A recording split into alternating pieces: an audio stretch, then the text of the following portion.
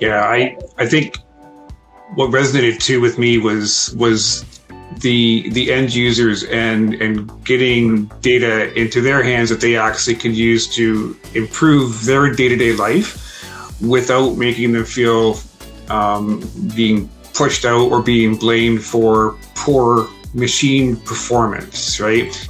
I think the intimidation factor that you see a lot of time on the shop floor when new technology comes in, the first thing that goes through an operator's mind is, I'm out the door, so why would I support this? It's like turkeys voting for Christmas. They're not going to vote for Christmas, right?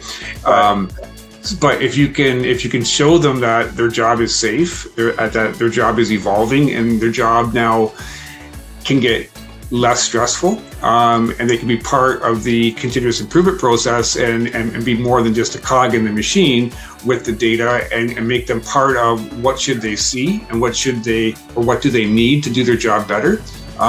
It becomes more of an engaging factor, like Brent and John were saying, was now they're involved, right? They're participating in something instead of receiving something that they don't really care about. And I think when you can make that transition with data and the cultural aspect and the change, you've really got something.